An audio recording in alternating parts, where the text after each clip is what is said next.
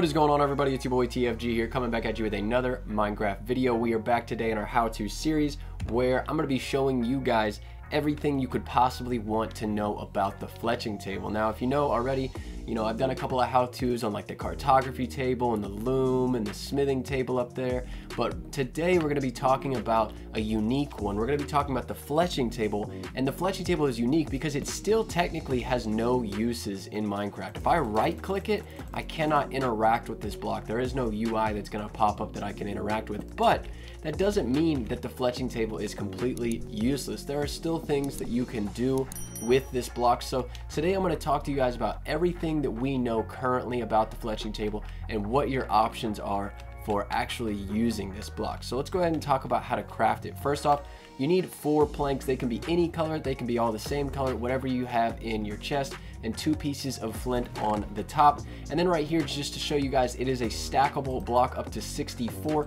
And then if I grab these right here, I can show you that you can actually use it as a fuel source. It will only smelt you 1.5 blocks, so it's not a lot. Probably not what you want to use for a fuel source, but you could absolutely do it. So let's go over here. We're going to talk about design here. But first off, I want to tell you guys, with note blocks, it's actually funny because the fletching table will make a base note. So check this out. This is a regular note block. And then this is a note block on top of a fletching table. So it's just going to create a nice bass sound for you if you put it on a fletching table. So let's go over here and let's talk about some design. So when it comes to design, the top of the fletching table is not that bad. The problem is the sides. So the sides of the fletching table are fixed. So you'll see right here, if I place this one and then I come around to the other side and I place it, they will still be facing in the same direction. So it's going to force you to get used to that. You'll see the front and the back are the same and these sides are the same, but you're still limited because you cannot rotate the block. So if you're going to want to use this in a design setting, you might want to cover up the sides, or you might want to put it in a floor where the sides are not seen, or put it in a roof. But if you put it in a roof, you'll see right here, this is a birch plank in the middle. It completely matches with birch plank, so you won't really be able to see it at all.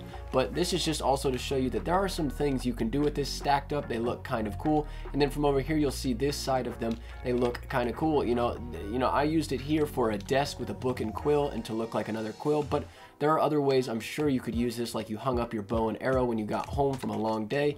There are ways that you could use this from a design perspective. But let's go ahead and talk about villager trading. Now, the fletching table will only naturally spawn in Minecraft in a village, and it will create a Fletcher villager. This is a max level Fletcher villager. You'll see here, these are all of the trades. It's going to start off with sticks, then you're going to go to flint, string, feathers, and then tripwire hooks. Now, the big thing here is sticks. A lot of people, they want to get emeralds by using farmer villagers, and they'll just basically make an auto pumpkin and melon farm and just trade away with all of their pumpkins and melons. But at the very beginning of the game, before you have pumpkins and melons and a farm ready to go, it's nice to be able to have a Fletcher villager nearby because all you need are sticks. Obviously, sticks are very easy to come by. There are trees everywhere in Minecraft, so at the beginning of the game, this will be a super nice way to get emeralds. You can also get enchanted bows and crossbows, but I don't really recommend doing it this way. If you really want a really good bow or crossbow, you might want to go fishing to get some books, or fishing to get just an enchanted bow in general. But that is that for the villager trading. And then check it out over here, we have a nice range that you guys can make. The cool thing about the range is you can make it as big as you want it or as small as you want it. It's completely up to you. If you have a large space in a city, a village, or a town where you need to add something, this is a very easy and quick way to make something that is really cool, and it's kind of dynamic because you can play around with it and you can build it any way you want, and you can interact with it with your bow and practice shooting and everything.